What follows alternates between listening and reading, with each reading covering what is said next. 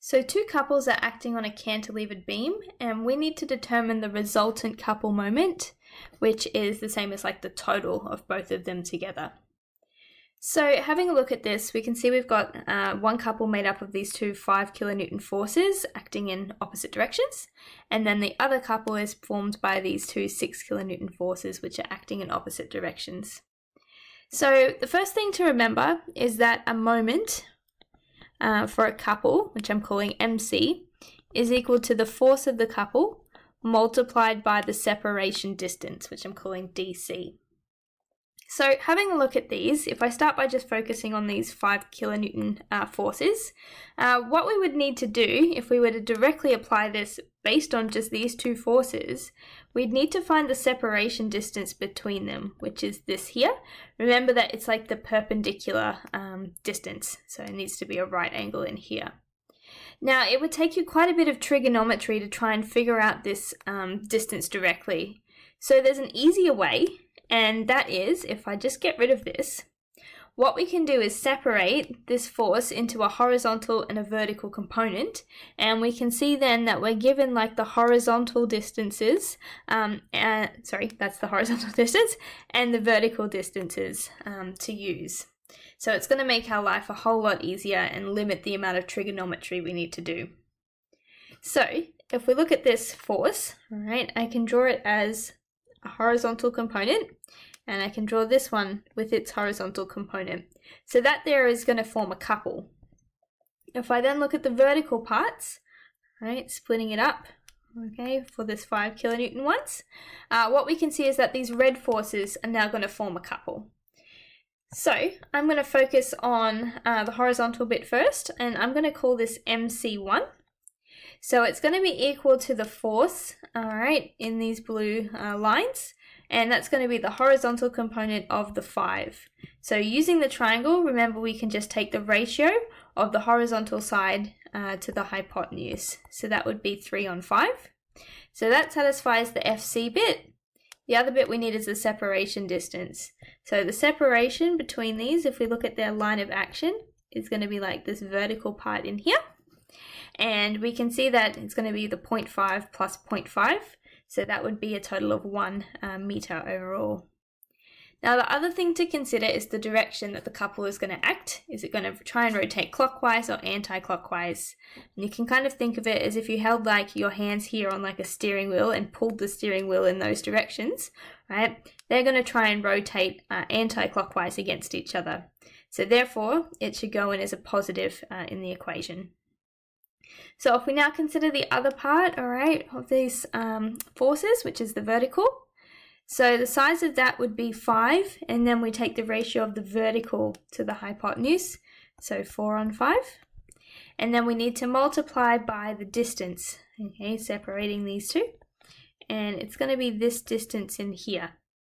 So that corresponds to the 3 meters on the diagram, so multiply by 3 for the separation distance.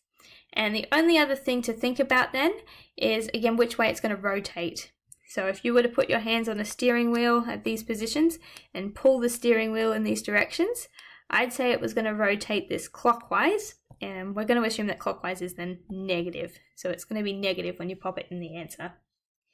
So if you pop all of this into a calculator, it's going to come out as -9, and the units would be kilonewton meters, since we did all our forces in kilonewtons, or here, and our distances were all in meters.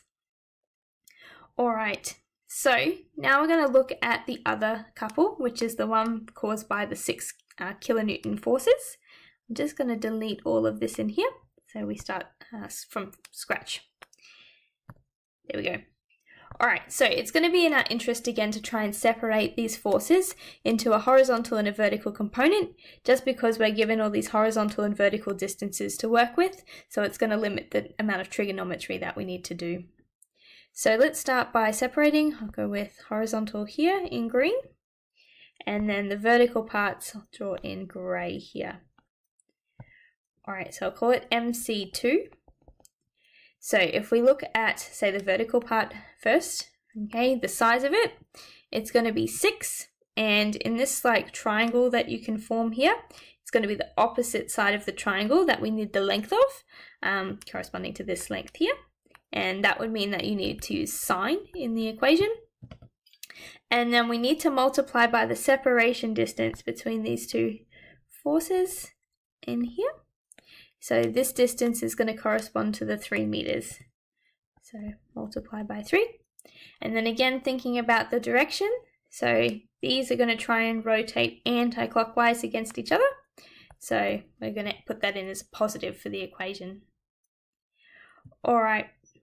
So focusing now on the horizontal parts. All right, it's going to be 6 cos 30 because we want the adjacent side to this angle. And then we need to multiply by the separation distance.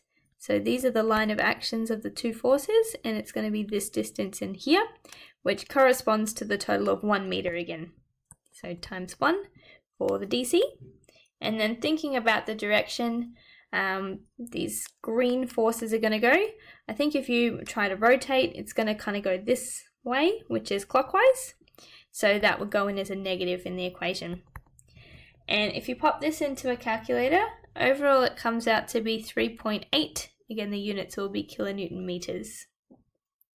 So we've now simplified the two couples that we've had into MC1 and MC2. And all we need to do is now figure out the resultant, or the total of them both.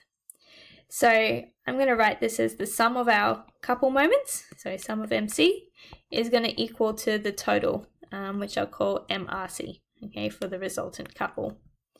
So summing them together, it's just going to be MC1 plus MC2 is equal to that total. And substituting in, it's going to be -9 plus the 3.8, keeping the signs since we've already thought about the directions, and that's what the signs represent, equal to the total. And we end up with that coming out to a negative value. It's going to be -5.2 kilonewton meters. So we should probably answer in terms of a direction rather than having the negative value, just to be proper. So we could say that this is 5.2 kilonewton meters in the negative rotation direction, which is clockwise. Okay, so I've drawn that in. So that would be our final answer for the resultant couple moment that's produced by this system here of the two couples side by side. So that's all there is in terms of this question.